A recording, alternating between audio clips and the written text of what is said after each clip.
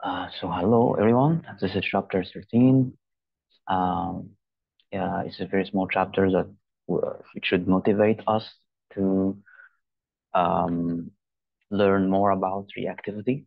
The couple of chapters that will dive deeper into the reactivity is 14 and 15, and I think yeah, even 16. So these are the three main chapter that will dive deeper into the concepts that how Shiny implement reactivity, and yeah.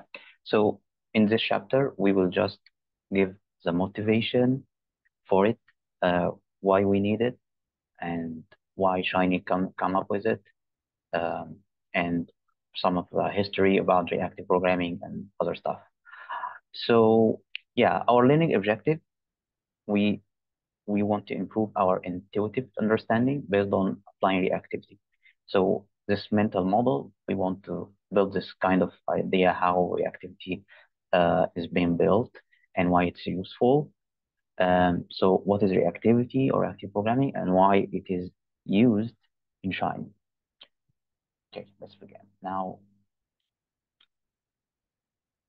so yeah, Shiny is a good magic. Uh, yeah, there is a lot of like similarity between um, what uh, what other frameworks are doing in which is like a magic again, but the similarity between it and between Shiny will address that in, very soon. But yeah, that's why we think of it as a magic because it just works as we expected, and it has this intuitive meaning where if I change some stuff, some other stuff that depend on the first stuff is changing. So it's intuitive, like we were uh, like uh, like a domino effect, and um, or like something like a needle or a string that really attached to each other. So if you pull the string, it will become more and more um, like you are like rolling it, and as long as you are pulling it, you still have this kind of uh, this input force, and force it out, and you get the more strings that depend on the pulling stress. So yeah, a lot of examples that really simulate this kind of dependency mindset. So yeah, so Shiny is a good magic. Um, if you check the layers of reactive programming, you won't find a pile of heuristics or special cases and hacks. The magics come from simple concepts combined in consistent ways. Um, so yeah, the magic comes from simplicity. Is as simple as that.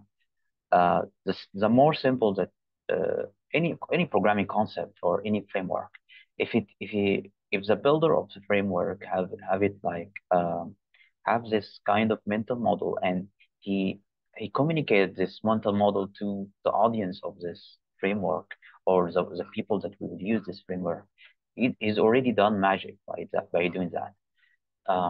So the more it's simple to use, the more you will people will use it because it's simple. So yeah, this where comes magic from. Um, okay, so what is reactive programming? It's a paradigm which focuses on values that changes over time and calculation and action that depend on those values. So as I said before, it's like a domino effect. This is a good picture. Um, if you like drop one piece, it will go and affect every other piece that depend on this piece. So yeah, it's like a ladder or a dependency systems where pieces are depending on other pieces, and as it's just simple.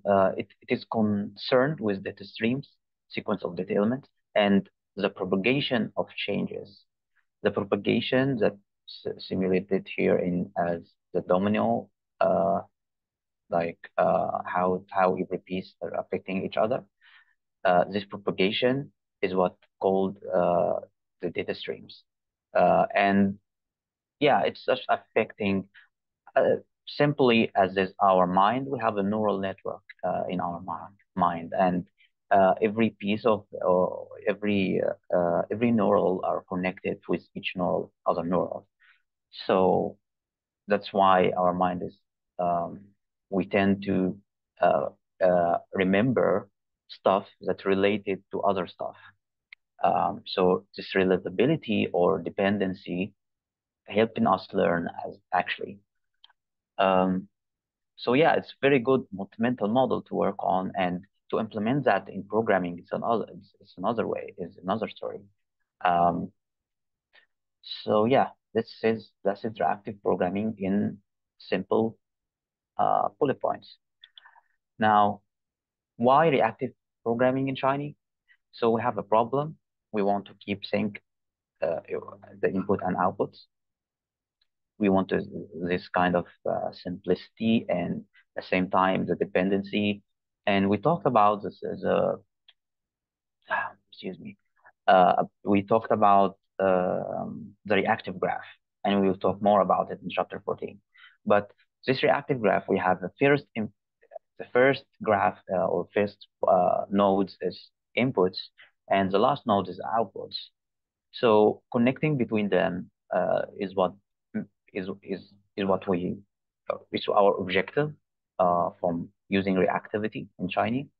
And but we need to minimize the computation. So a way to sync input and outputs and at the same time minimizing computation.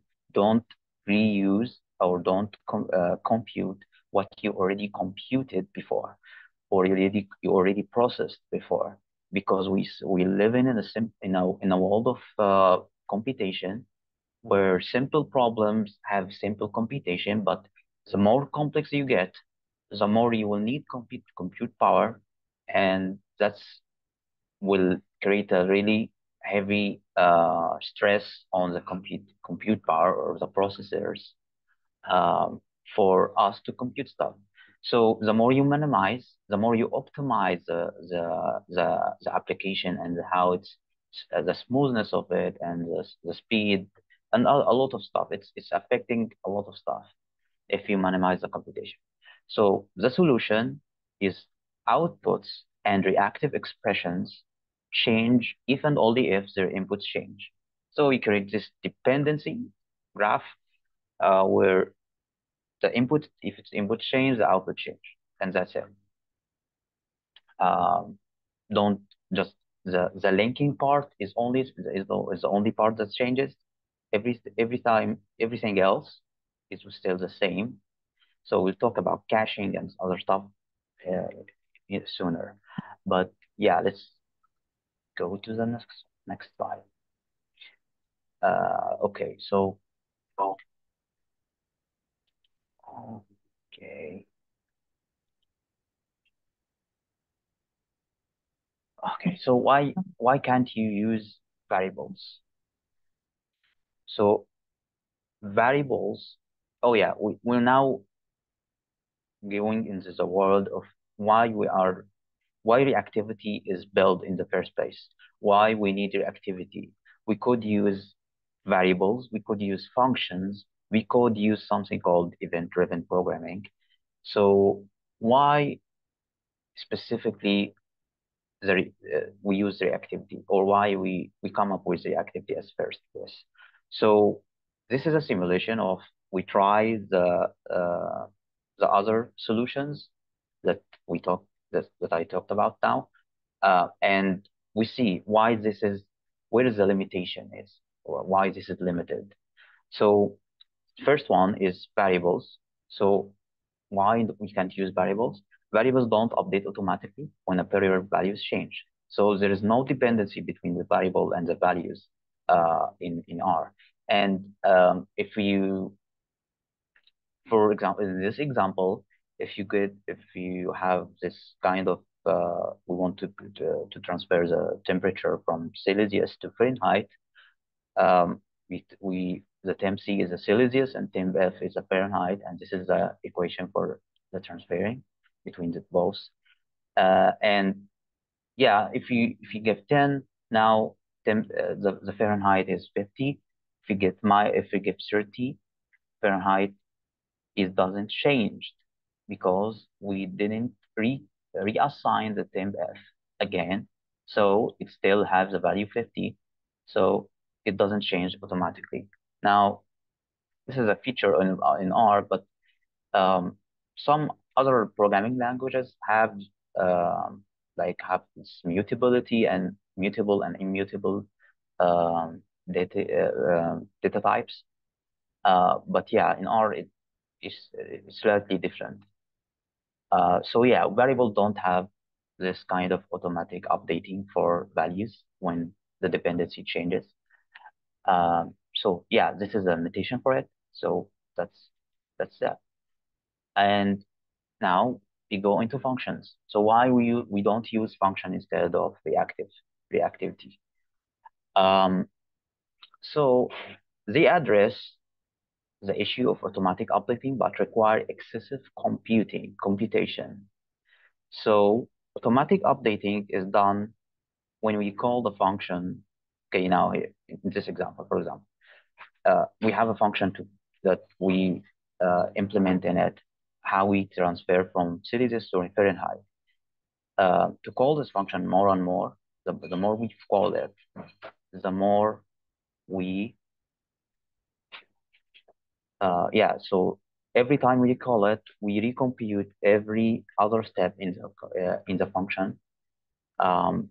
So there is no way around it.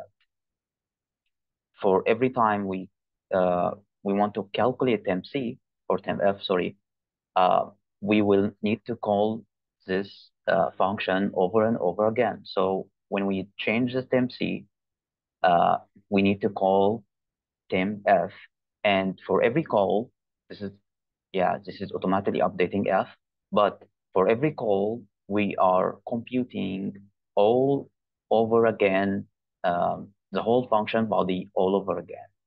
So this will be not very obvious for this simple problem, but with the more complex you get, the more computation you will consume. So yeah, but does unnecessarily computation. So recompute every time is called. Yeah, that's and we could like try that in here. It gives a temp C, temp F, and converting it.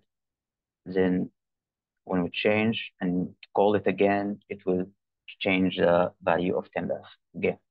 So yeah, it's just solve the part of the problem, but not the excessive computation problem. Or don't repeat yourself motto, I would say. So yeah, let's move to the next wave of solutions. Where is it like event-driven programming? So yeah, this is an old way of doing programming based on callbacks. So this method, callback function that run in response to events. We have a click event, we have like running a function to press an order. We could have like a slider event, like if you change a text, if you slide the button, if you press the button, anything like um, called as an event. We could write code to respond to it. Now this is an this is an R package. Like it's a way of implementing an object orientation in R, which is R6. So we use R6 package to implement the classes in R. So yeah, this is an example of using this R6 classes to try to implement or make an intuition of how we could use or how we could build this dynamic value class uh, to simulate something like reactivity. So we have a class let's see the code. So we have a class called the dynamic value. We have a value on is null and on update is null, and we have a couple of functions. The get function to get value, set function to setting the value, and on update to respond to an event based on the value that we have in the class or in the object after we created the class itself. I know this is this this way of thinking of reactive or object orientation is different than we have S3 and S4 and R6 and R, but the R6 part uh, is the most common or not common. It's like it's attached a lot of it's like trying to simulate other programming languages in R. So the most like Java or C++ or any type of object-oriented programming language out there, uh, they use the same kind of way of defining classes. So this is a way of uh, um, yeah, it's a way of implementing that in R. We have R7 now, and a lot of stuff happening in this kind of implementing object orientation in R6, but that's not the topic that we want to focus on. So now um, we have this kind of big chunk of code that uh, define the dynamic value class. Let's try it out. And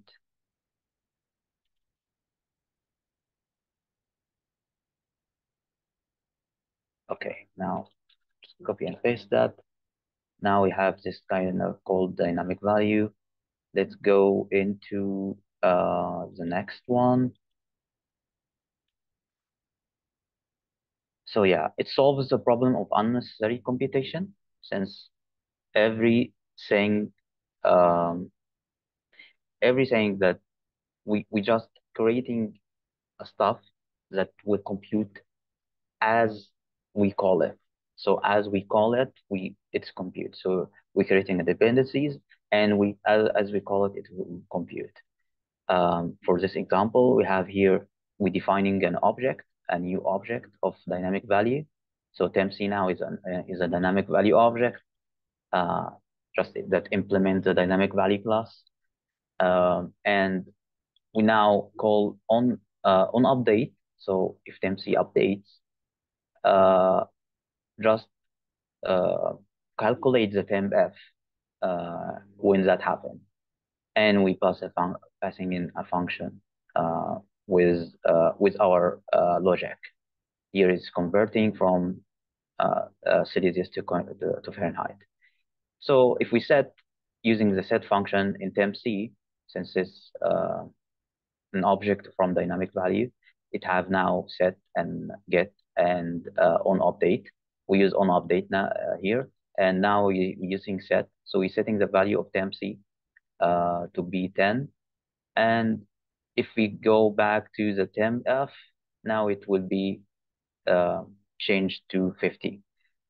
If we set again the object tempc to be -3, tempf will change accordingly. So yeah, now this actually solves the problem of unnecessary computation, but it makes hard to track which input affects which computation. So in Shiny, we have this kind of, okay, this input are um, like this output is depend on this input. We have a graph. We're seeing the lineage graph. So we're seeing the linking between the both parts and how this is computed in the memory. But here, if we're using this kind of way of defining event-driven, we have a limitation, which is it's hard to track which is what, which is like which output are dependent on which input. So yeah, this is the linking part is the limitation here. That's why uh, uh, the event-driven will not solve our problem that reactivity or reactive programming does.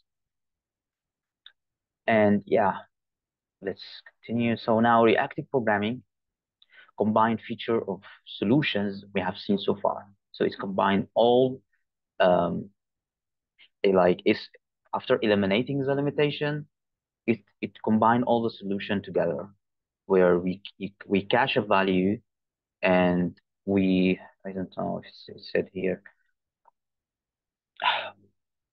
Yeah, so it's lazy and cached. That's the properties of reactive expressions.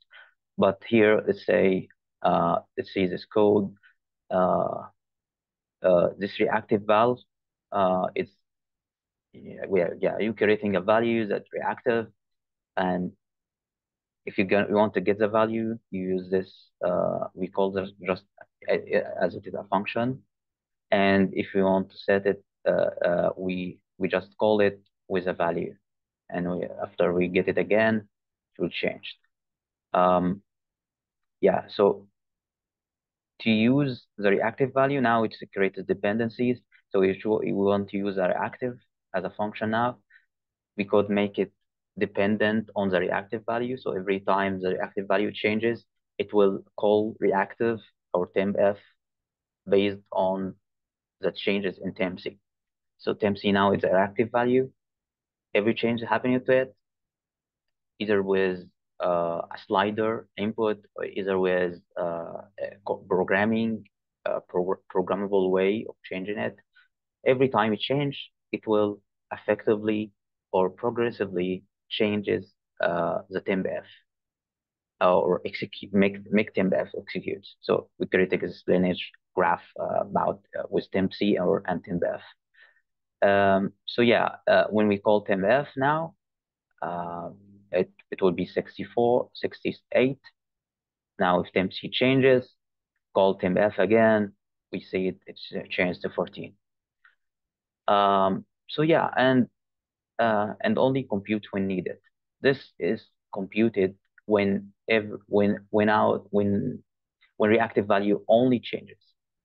This will not compute if uh, if other values changes, if you have other variables changes, if you have any other input other than tempc, for example, like a value which is um, like an S value, for example, if it changed, it will not like re-execute the whole thing again.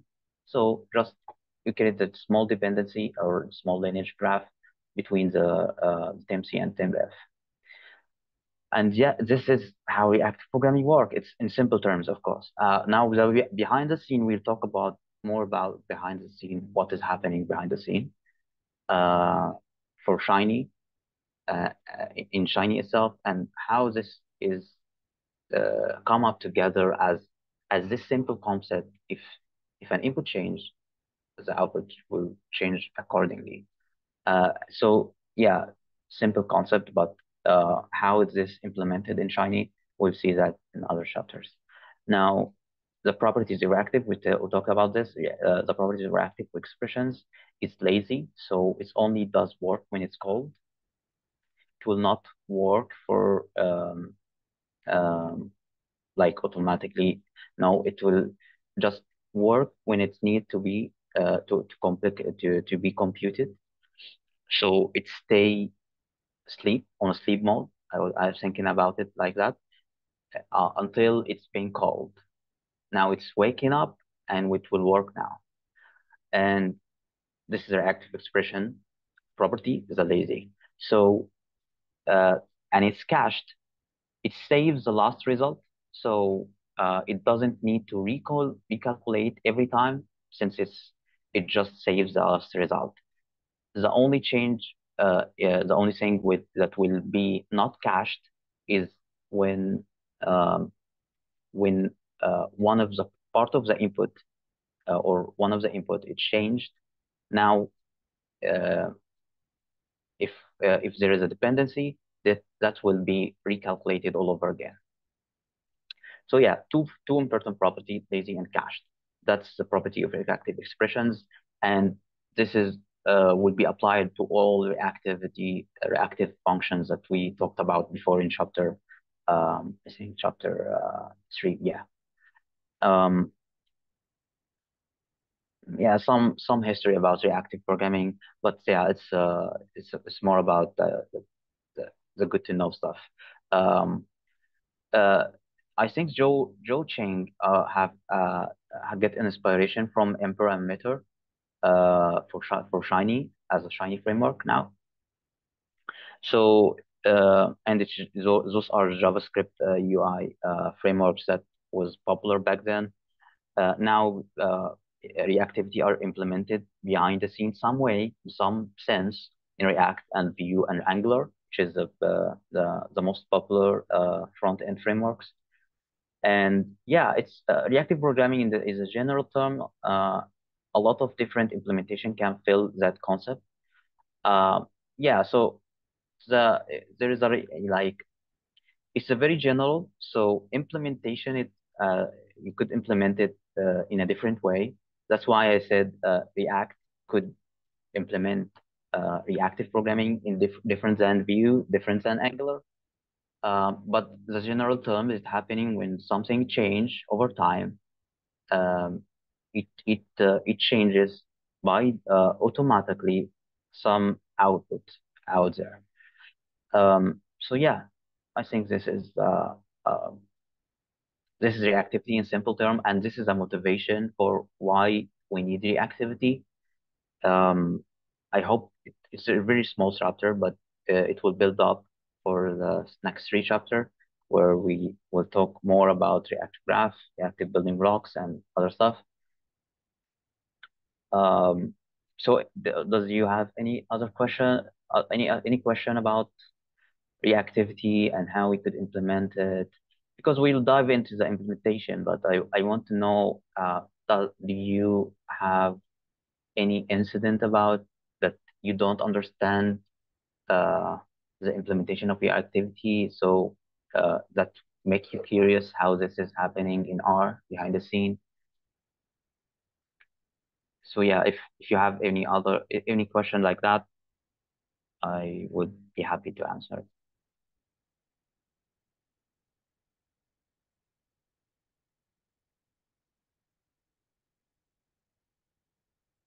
Cool. So yeah. So thanks for joining us for this small chapter. In the next session, we'll talk about. Okay, yeah. Do you have anything to say, Kisu? Okay, no, it's a wonderful time being with you. So we'll Awesome. look forward to next time then. Yeah, it will. I will try also to get some PyShiny examples and show Okay. other stuff. Yeah, to be Okay, cool. that would be nice. That would be nice. Yeah, yeah, Okay. sure. So thanks Thank you for very joining much. us. Yeah, thanks Okay. for you for joining me, and Okay. see you next session. Goodbye. Same here. Goodbye. Yes, see you later. See you later. Bye.